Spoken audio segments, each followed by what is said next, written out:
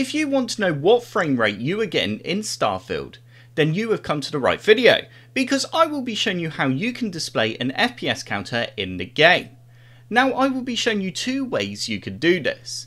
The first way, you do not need to download any additional software. The second way, you will only be able to do this if you purchase Starfield through Steam. So before we get started, I just want to quickly show you a program that I created called Easy Game Utility. So this is what the program looks like. On the first section here on Clean, you will be able to clear cache files for game launchers and also your graphics card. On Files, you can find the location of config files, save data. Drivers, you can clear old drivers for your graphics cards. Network offers many different network tools. Launch, you can change the priority of how a game launches. And then we have the Fix tab, which is a very helpful tab. It allows you to fix games that aren't working correctly on your computer. And there's also a custom game fixing option at the bottom.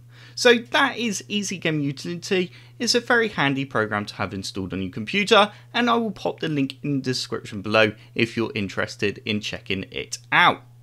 So, like I said, the first way that you can display an FPS counter in Starfield is by using a program or feature that's built into Windows called the Xbox Game Bar.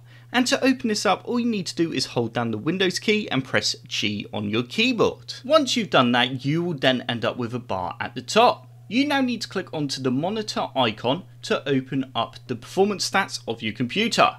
You will now see that it's showing the CPU, GPU, VRAM and RAM and FPS of what your computer's up to.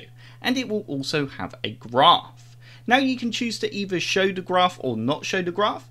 If you click on the arrow, it will obviously hide the graph or open it up. You also have a pin icon at the top, which you can use this to pin, which you do need to do to pin all the counters onto your screen.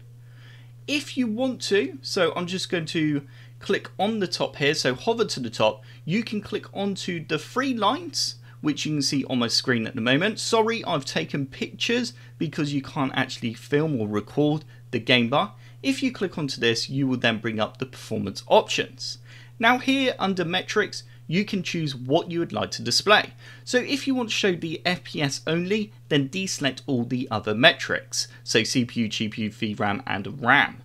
Now as you can see on my screen, I'm in Starfield and it's showing the FPS in the top right hand corner. So that's how you can use the Xbox Game Bar to display the FPS. Now the second way of displaying an FPS counter within Starfield is by using Steam. Like I said at the start of the video, you will only be able to do this if you purchase the game through Steam.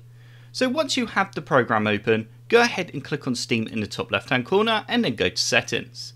Once you have settings open, you now need to select in-game, and you then need to find the option that says in-game FPS counter. So as you can see, mine currently says top left. You need to go ahead and choose the location where you'd like to display the FPS counter. It can be in the top left, top right, or bottom left. Once you've done that, you can also change the contrast if you want by toggling this option. And that's it. As soon as you boot up Starfield now, you will see an FPS counter in the corner that you selected.